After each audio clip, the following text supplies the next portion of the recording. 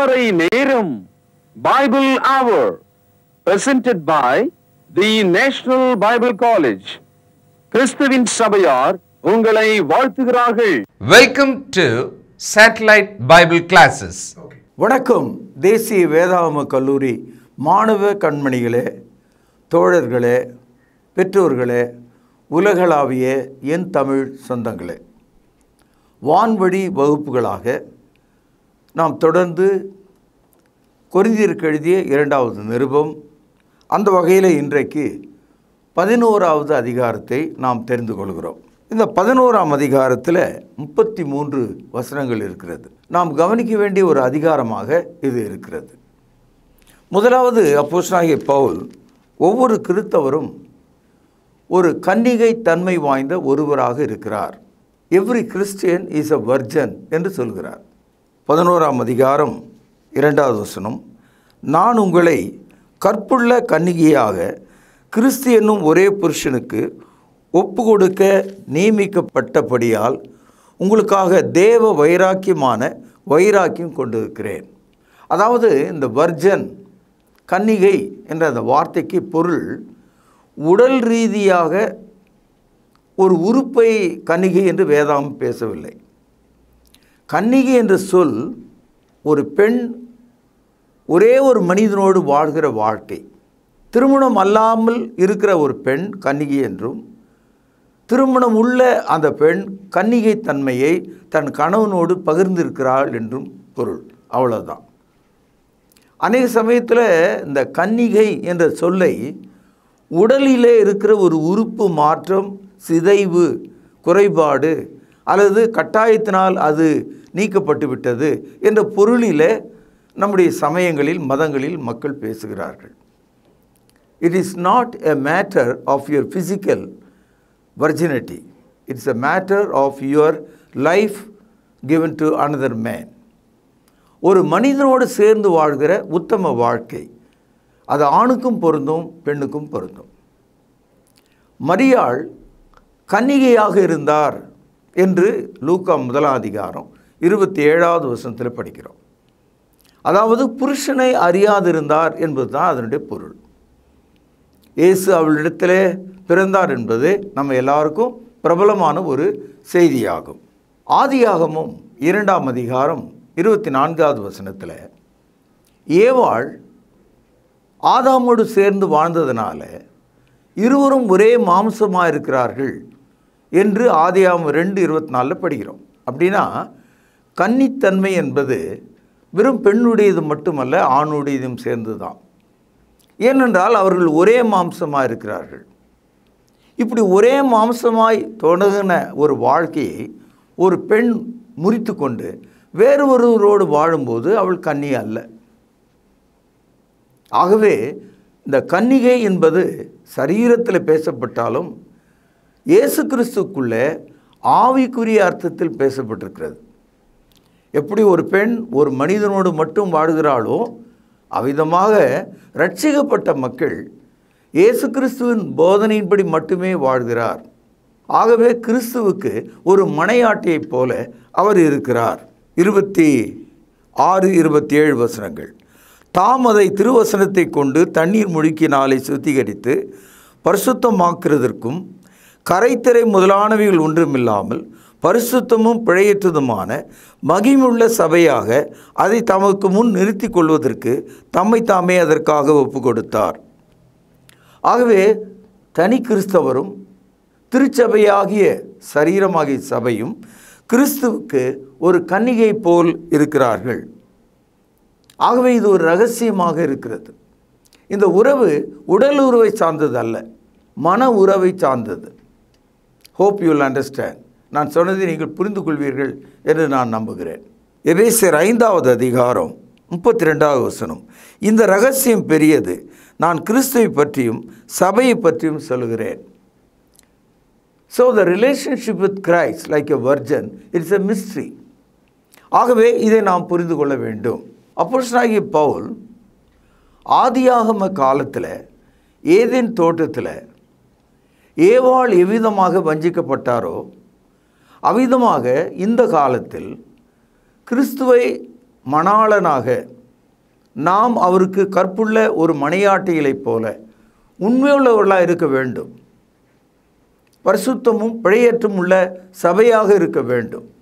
போகிற வருகிறவர்கள் போதிக்கிறவைகளை எல்லாம், வழிப்போக்கருடைய போதனைகளை எல்லாம், கள்ள அப்போஸ்தலருடைய போதனைகளை எல்லாம், கள்ள தீர்க்கதரிசிகளுடைய இரகசியங்களை எல்லாம் நாம் நம்புகிறவர்களாக இருக்கக்கூடாது. அதுக்கு ஒரு உதாரணமாக அப்போஸ்தலனாகிய பவுல் 2 கொரிந்தியர் 11ஆம் அதிகாரம் 3வது வசனம் கவனிங்கள், பேனால அடிக்கோட்டிடுங்கள். ஆகிலும் சர்ப்பமானது தன்னுடைய தந்திரத்தினாலே ஏவாளை வஞ்சித்தது போல உங்கள் மனதும், கவனிங்கள், உங்கள் மனதும் கிறிஸ்துவை பற்றிய உண்மையினின்று அல்லது சத்தியத்தினின்று விலகும்படி கெடுக்கப்படுமோ என்று பயந்திருக்கிறேன். அதாவது அப்போஸ்தலனாகிய பவுல் சொல்கிறார், நம்முடைய மனது சத்தியத்தை விட்டு விலகிவிடக்கூடும். அதனால தான் இன்றைக்கி மார்க்கம் வேறு மதம் வேறு அப்படின்னு நான் சொல்கிறேன். மார்க்கம் என்பது கிறிஸ்துவனுடைய உபதேசத்தின்படி அப்போஸ்தலர்கள் நமக்கு போதித்த பிரகாரமாக முதல் நூற்றாண்டு கால கிறிஸ்தவர்கள் நடந்த வகையில் நாம் நடப்போமானால் மார்க்கமாக இருப்போம். மதம் என்பது மனது வஞ்சிக்கப்பட்ட கள்ள போதகர்களுடைய கூட்டமாக இருக்கிறது. அது கத்தோலிக்கத்தில் தொடங்கி பெந்தேகோஸ்து அமைப்புகள் வரைக்கும் நீண்டு இருக்கிறது. ஏறக்குறைய 2000க்கும் மேற்பட்ட பிரிவுகளால் ஆனது. கிறிஸ்தவம் எப்பொழுது மதமாக மாறுகிறது? கிறிஸ்துவை பற்றிய சத்தியத்தை விட்டு விலகிவிடும்போது, பாரம்பரியங்கள் உள்ளே வரும்போது, விழாக்களும் பண்டிகைகளும் சேரும்போது, மனிதர்களுடைய பொய்யான உபதேசங்கள் நுழையும் போது மதமாக மாறிவிடுகிறது. அதற்கு ஒரு சிறந்த உதாரணமாக ஏதேன் தோட்டத்தில் ஏவாளுடைய மனது வஞ்சிக்கப்பட்டது போல ஒரு உதாரணமாக சொல்கிறார். உங்கள் மனதும் கிறிஸ்துவை பற்றிய சத்தியத்தினின்று விலகிவிடுவோமோ என்று நான் பயப்படுகிறேன் என்று சொல்கிறார். இன்றைக்கும் பாருங்கள், கணவர்கள் எவ்வளவு தான் அன்போடு மனைவி நேசித்தாலும் அவளுடைய மனது அலை பாய்வதை பார்க்கிறோம். பத்திரிகைகளிலும் தொலைக்காட்சிகளிலும் கணவனை கூலிப்படை வைத்து கொள்கிறவர்கள், விஷம் வைத்து கொள்கிறவர்கள், கணவனுடைய வார்த்தையை மீறி செல்கிறவர்களை சமுதாயத்தில் நாம் பார்க்கிறோம்.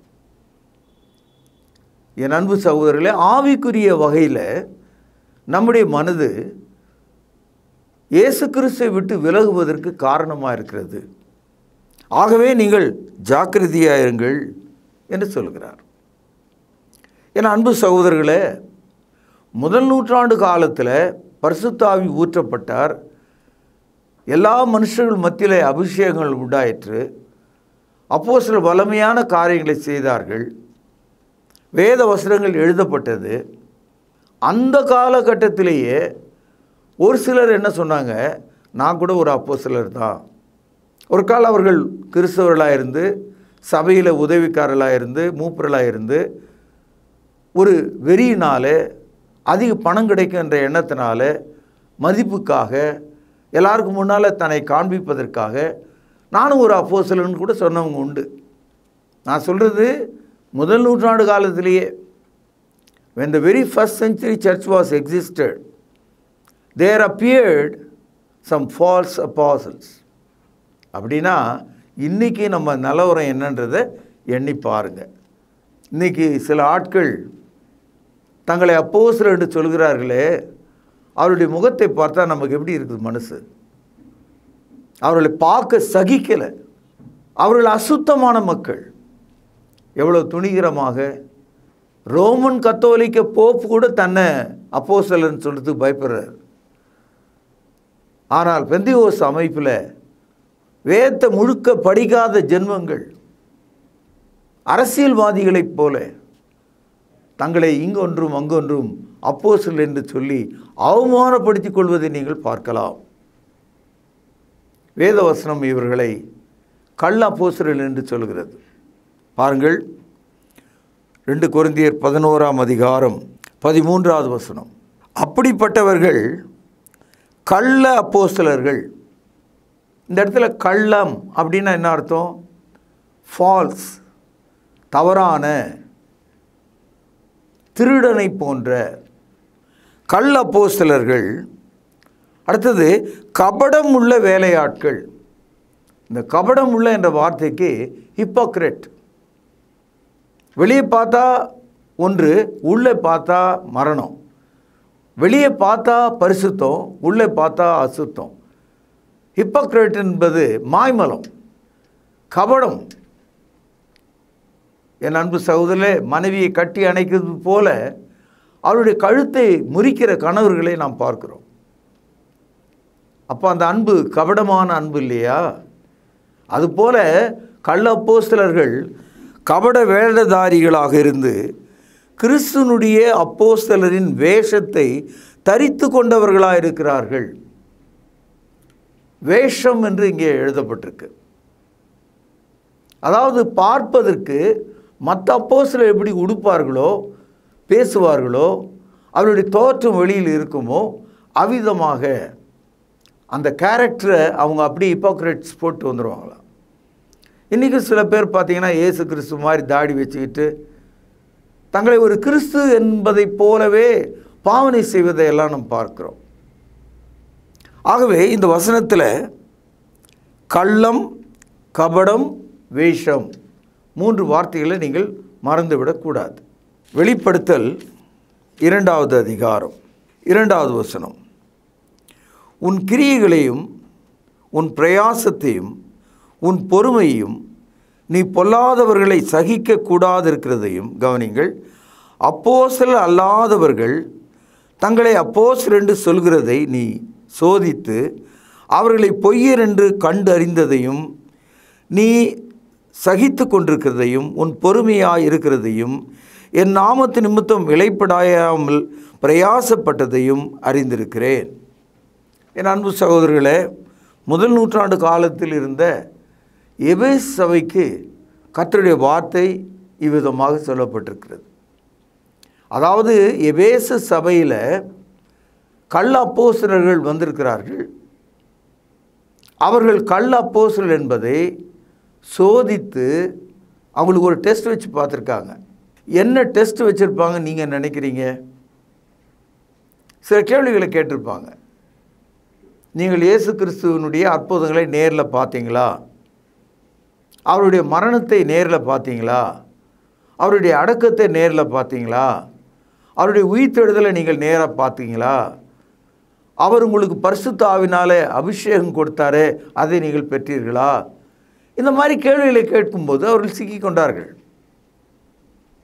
ஆகவே அப்போஸ்தலர்களுக்கான டெஸ்ட் இருக்குது. இயேசு கிறிஸ்துவனுடைய மெய்யான சாட்சி அவர்கள் இருக்கணும்.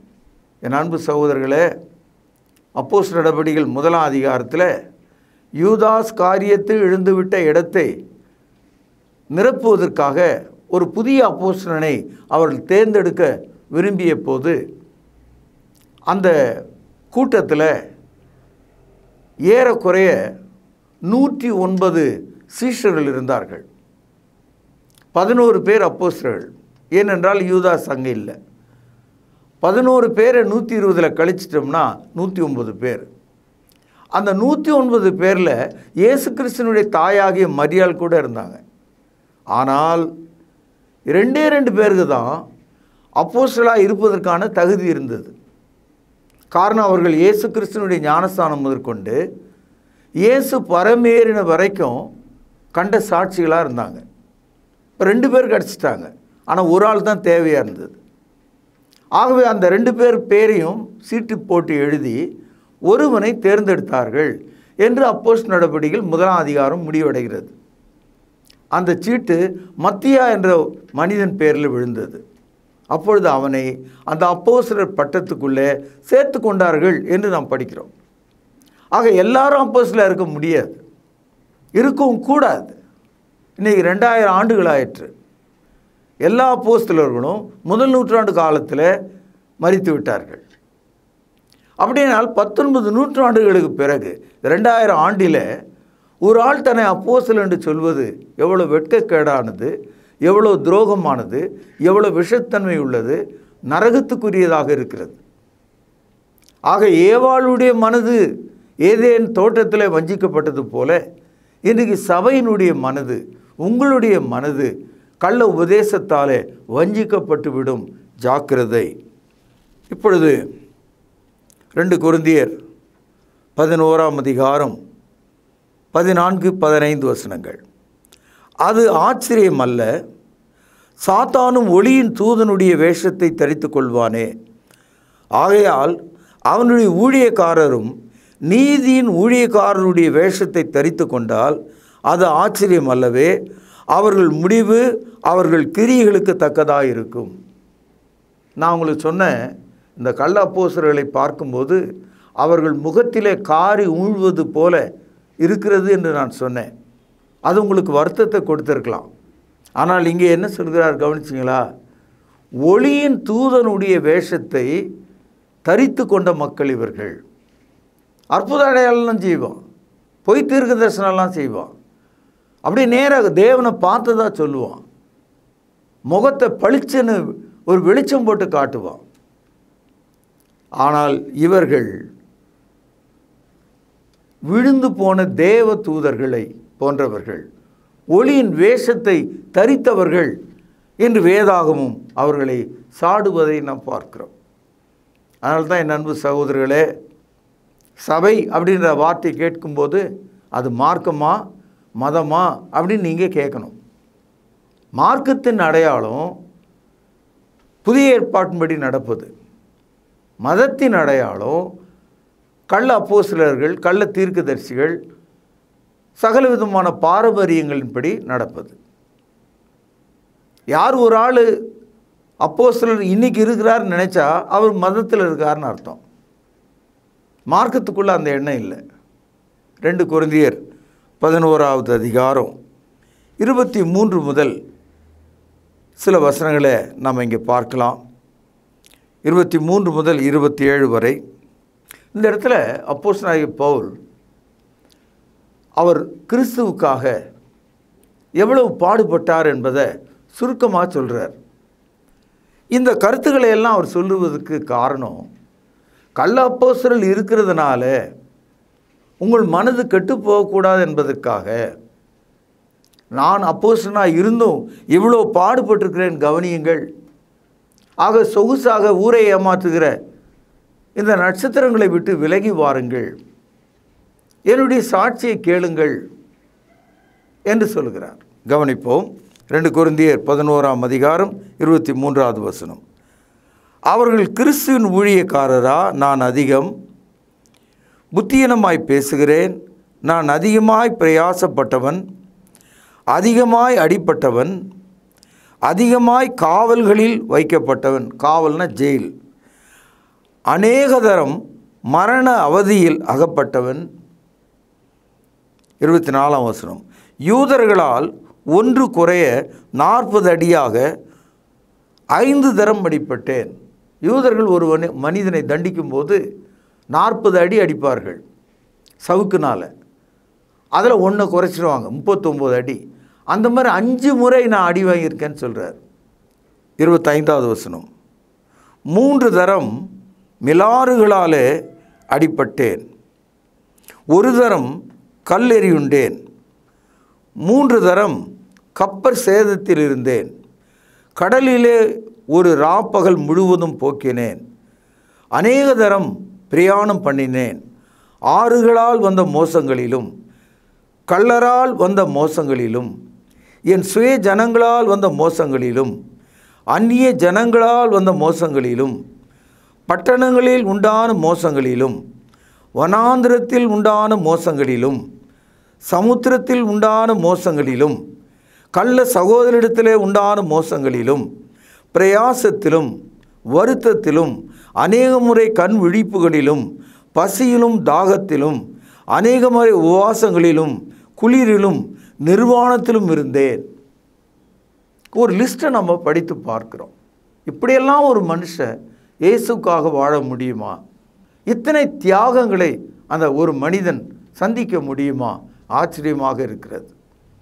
நம்ம எல்லாம் ஒன்று குறைய 39 முறை சவுக்கினால் அடித்தால் அங்கேயே செத்து போயிடுவோம். 5 முறை அடிக்கப்பட்டிருக்கிறார். மிலாறுகள் என்பது உடல் மேல் உள்ள தோலை கிழிக்கக்கூடிய சவுக்கடி, அதில் 3 முறை என்று சொல்கிறார். கப்பர் சேதத்தில் இருந்தேன் என்று சொல்கிறார். பட்டியல் போட்டுக்கொண்டே போகிறார். என் அன்பு சகோதரர்களே, இதெல்லாம் படிக்கும்போது இதெல்லாம் ஒன்றுமே இல்லை அப்படின்றார் அப்போஸ்தலனாகிய பவுல். நம்முடைய மனது ஏவாளை போல வஞ்சித்து விடக்கூடாது என்பதற்காக இதை சொல்லுகிறார். ஒளியின் தூதனுடைய வேஷத்தை தரித்து கொண்டு கள்ள போதகர் பின்னாலே நீங்கள் போய்விடக்கூடாது என்பதற்காக இதையெல்லாம் சொல்லுகிறார். இந்த சூழலை நீங்கள் புரிந்து கொள்ள வேண்டும். Why Apostle Paul highlight his testimony of persecution, so that you may overcome every temptation of Satan and overcome every false teaching of the false apostles. இதான் காரணம். என் அன்பு சகோதரர்களே, அப்போஸ்தலனாகிய பவுலிடத்தில் உங்களுக்கு கடைசி ஆசை ஏதாவது இருக்கிறதா? நீங்கள் எதை அதிகமாக விரும்புகிறீர்கள்? உங்கள் மனதில் ஏதாவது கஷ்டம் இருக்கிறதா? உங்களுக்கு வருத்தமான ஒரு செய்தி இருக்கிறதா? நீங்கள் முடிவாக ஏதாவது சொல்ல விரும்புகிறீங்களா? சில சமயங்களில் இந்த பேட்டி காண்கிறவர்கள் ஒரு கடைசி கேள்வியாக அதை வைப்பாங்க. அது மாதிரி பவுலடியார் தன்னுடைய கடைசியான ஒரு கருத்தை சொல்கிறார். 2 கொரிந்தியர் 11ஆம் அதிகாரம் 28வது வசனம். இவைகளை அல்லாமல் எல்லா சபைகளை குறித்தும் உண்டாயிருக்கிற கவலை என்னை நாள்தோறும் நெருக்குகிறது. தினமும் நான் நெருக்கப்படுகிறேன். உரலில் கை மாட்டிக்கிட்டா நம்ம கை எப்படி நசுங்கும்? அது மாதிரி அப்போஸ்தலனுடைய மனது நெருக்கப்படுதான். எதுக்காக நெருக்கப்படுது? ஒரு கவலை இருக்கிறது என்று சொல்கிறார். என்ன கவலை அது? சபையை பற்றிய கவலை. முதல் நூற்றாண்டு காலத்தில் பிசாசின் உபதேசங்களுக்கு, கள்ள அப்போஸ்தலனுடைய போதனைகளுக்கு சபை சென்று விடுகிறதே என்ற கவலை. எனக்கு ஏற்பட்ட துன்பங்களை குறித்து நான் கவலைப்படலை, அவமானங்களை குறித்து நான் கவலைப்படலை, வெட்கப்படலை. ஆனால் நான் வேதனை எதை குறித்து படுகிறேன் என்றால், சபையானது, சபையை குறித்த கவலை. ஏனென்றால் சபை என்பது கிறிஸ்துவின் இரத்தத்தினாலே வாங்கப்பட்ட ஒன்று. அப்போஸ்தலர் நடபடிகள் 20ஆம் அதிகாரம் 28வது வசனம். சபையானது கிறிஸ்துவை தலையாக கொண்டிருக்கிறது. எபேசியர் 1ஆம் அதிகாரம் 23வது வசனம். சபை ஜீவன் உள்ளதாக இருக்கிறது. 1 தீமோத்தேயு 3ஆம் அதிகாரம் 15வது வசனம். சபையிலே நாம் அனைவரும் கிறிஸ்துவை பற்றி கொண்டு வளர வேண்டும் என்பது தேவனுடைய சித்தமாக இருக்கிறது. எபேசியர் 4ஆம் அதிகாரம் 15வது வசனம். ஆக என் அன்பு சகோதரர்களே, பவுலப்போஸ்தலனுடைய கவலை என்ன? What trouble Apostle Paul? He was troubled very much about the church. சபையை குறித்த கவலை என்னை அதிகமாக வாட்டுகிறது என்று சொல்கிறார். ரோமருக்கு எழுதிய நிருபம் 9ஆம் அதிகாரம் முதல் 2 வசனங்கள். எனக்கு மிகுந்த துக்கமும் இடைவிடாத மனவேதனையும் உண்டாயிருக்கிறது. நான் சொல்லுகிறது பொய்யல்ல, கிறிஸ்துவுக்குள் உண்மையை சொல்லுகிறேன். என் பரிசுத்த ஆவிக்குள் என் மனசாட்சியும் எனக்கு சாட்சியாக இருக்கிறது. என் மாம்சத்தின்படி என் இனத்தாராகிய என் சகோதரருக்கு பதிலாக நானே கிறிஸ்துவை விட்டு சபிக்கப்பட்டவனாக வேண்டும் என்று விரும்புவேனே. பவுலடியார் அவருடைய கவலை குறித்து பேசும்போது அன்றைய ரட்சிக்கப்படாத யூதர்கள் அவர்கள் ரட்சிக்கப்பட வேண்டும் என்ற அக்கறையை குறித்து இப்படி பேசுகிறார். இடைவிடாத துக்கம், மனவேதனை என்று சொல்கிறார். அந்த யூதர்களிலே ரட்சிக்கப்பட்ட மக்கள் மறுபடியும் பின்வாங்கி யூத சமயத்துக்கு திரும்பி செல்வதை குறித்து எனக்கு வேதனையாக இருக்கிறது என்று சொல்கிறார். ரோமருக்கு எழுதிய நிருபம் 10வது அதிகாரம் முதல் 2 வசனங்கள். சகோதரரே, இஸ்ரவேலர் ரட்சிக்கப்பட வேண்டும் என்பதே என் இருதயத்தின் விருப்பம். நான் தேவனை நோக்கி செய்யும் விண்ணப்பமாக இருக்கிறது. தேவனை பற்றி அவர்களுக்கு வைராக்கியம் உண்டென்று அவர்களை குறித்து சாட்சி சொல்கிறேன். ஆகிலும் அது அறிவுக்கேற்ற வைராக்கியம் அல்ல. கிறிஸ்துவ விட்டு பின்வாங்கி போகிற ஆள் ரொம்ப வைராக்கியமாக தெரிவார். ரொம்ப வைராக்கியம். அவர் பேசும்போது அப்படியே கேட்டுக்கொண்டிருக்கலாம் என்பது போல் இருக்கும். ஆனால் அது அறிவுக்கேற்ற வைராக்கியம் இல்லை. நிறைய தடவை நம்ம பக்கத்தில் இருக்கிறவங்கள அறிவு கெட்டவன் என்று சொல்லுகிறோம். அறிவில்லாமல் பேசுகிறவளை நம்ம என்னென்னு சொல்ல முடியும்? சில பேர் மாறை கிழித்து கொள்வது போல போதிப்பான். கடந்த காலத்தில் நிறைய போதர்களை நம்ம அந்த மாதிரி பார்த்துருக்குறோம். பயங்கர வைராக்கியமாக இருப்பாங்க, ஆனால் முட்டாள்களாக இருப்பாங்க. அறிவுக்கேற்ற வைராக்கியம் இல்லை, விசுவாசத்துக்கேற்ற வைராக்கியம் இல்லை, சத்தியத்திற்கேற்ற வைராக்கியம் இல்லை, அப்போஸ்தலருடைய உபதேசத்துக்கேற்ற வைராக்கியம் இல்லை. அப்போ உங்களுடைய வைராக்கியத்தினால எதையும் நீங்கள் சாதிக்க முடியாது. You cannot establish anything by your own zealous. It is without knowledge. அறிவுக்கேற்ற வைராக்கியம் இல்லை. ஆகவே பவுலடியார் சொல்கிறார், நான் மிகவும் கவலை கொள்கிறேன். சபையை பற்றிய கவலை என்னை நாள்தோறும் வாட்டுகிறது. என் அன்பு சகோதரர்களே, இந்த புத்தகம் கொரிந்தியருக்காக எழுதப்பட்டது. கொரிந்திய சபையில் எத்தனை பிரச்சனைகள் இருந்தது என்பதை முதலாவது புத்தகத்தில் நாம் படித்தோம். இந்த இரண்டாவது புத்தகத்தில், நிருபத்தில் மீண்டும் அதனுடைய தொடர்ச்சியை நம்ம கவனிக்கிறோம். இந்த நாளில் நாம் கேட்ட செய்தியை நம்ம ஒரு குத்து மதிப்பாக கவனிப்போம். முதலாவது என்ன சொல்கிறார்? ஒவ்வொரு கிறிஸ்தவரும் இயேசு கிறிஸ்துவுக்கு ஒரு கன்னிகை போல் இருக்கிறார். சபையானது கரைதிரை பிழையற்ற ஒரு கற்புள்ள ஒன்றாக இருக்கிறது. அப்பேற்பட்ட ஏவாள் கூட ஏதேனிலே வஞ்சிக்கப்பட்டது போல உங்கள் மனதும் வஞ்சிக்கப்படும் என்று உங்களுக்கு ஞாபகப்படுத்துகிறார். அது ஆச்சரியம் அல்ல. கள்ள அப்போஸ்தலர்கள் தோன்றியிருக்கிறார்கள். அவர்கள் கேட்டுக்கு ஏதுவான போதனைகளை போதிக்கிறார்கள். அவர்கள் ஒளியின் தூதனுடைய வேஷத்தை தரித்து கொள்கிறார்கள்.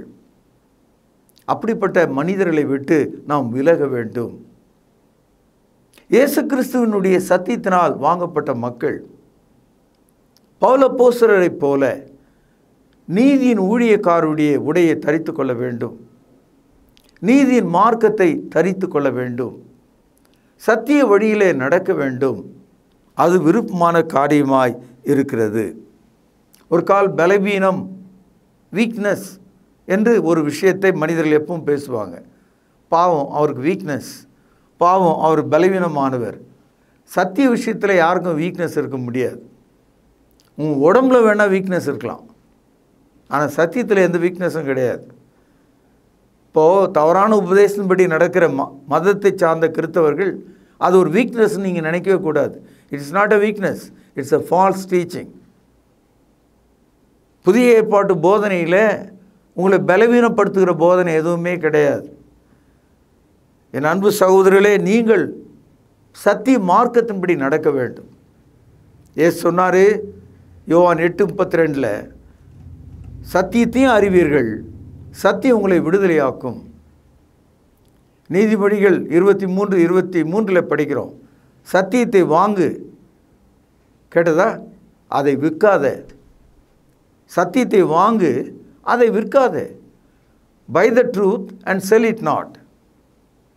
ஏசு சொன்னார் யோவான் 14:6, நானே வழியும் சத்தியமும் ஜீவனமாக இருக்கிறேன், என்னாலே அன்றி ஒருவனும் பரலோகத்தில் வாரான் என்று சொன்னார். ஆகவே சத்தியம் புதிய ஏற்பாட்டில் இருக்கிறது. சத்தியத்திற்கு நம்முடைய செவிகள் விலகாதபடி நாம் பார்த்து கொள்ள வேண்டும். என் அன்பு சகோதரர்களே, இந்த நாளில் கேட்ட இந்த செய்தியெல்லாம் மனசுக்குள்ளே வைத்து கொண்டு ஆழமாக இந்த பகுதியை வாசித்து தேவனுக்கு பிரியமாக இருக்கும்படி இந்த செய்தி நான் இங்கே நிறைவேற்றுகிறேன். பிரார்த்தனை செய்வோம். மகா பரிசுத்த நிறைந்த எங்கள் அன்பான தகப்பனே, நீர் எங்கள் இருதயங்களோடு பேசினதுக்காக ஸ்தோத்திரம். எங்களுக்கு காண்பிக்கப்பட்ட அந்த உதாரணங்கள் சத்தியத்தின்படி உண்மையானவைகள் என்று நாங்கள் ஒப்புக்கொள்கிறோம். சாத்தான் எங்கள் மனதை வஞ்சிப்பது ஒரு வாய்ப்பு தான். ஒளியின் தூதனுடைய வேஷத்தின் பின்னால் நாங்கள் மயங்கி போவதும் ஒரு வாய்ப்பு தான். இதிலிருந்து நாங்கள் தப்பும்படி எப்போது எங்களுக்கு உதவி செய்தரலும். சபை குறித்த அக்கறை உள்ளவர்களாக வாழ உதவி செய்தருளும். ஆண்டவர் இயேசுவின் நாமத்தில் ஜெபத்தை கேட்டருளும். ஜீவனுள்ள எங்கள் நல்ல பிதாவே, ஆமென். தொடர்பு கொள்ள வேண்டிய முகவரி: திருமறை நேரம், 58 சர்ச் தெரு, குமரன் நகர், சென்னை 6,82,000. செல்போன் 9385500882. கர்த்தாவே, தேவர்களில் உமக்குப்பானவர் யார்? வானத்திலும் பூமியிலும் உமக்குப்பானவர் யார்? தொடர்பு கொள்ள வேண்டிய முகவரி: திருமறை நேரம், 58 சர்ச் தெரு, குமரன் நகர், சென்னை 6,82,000. செல்போன் 9385500882. கர்த்தாவே, தேவர்களில் உமக்குப்பானவர் யார்? வானத்திலும் பூமியிலும் உமக்குப்பானவர் யார்?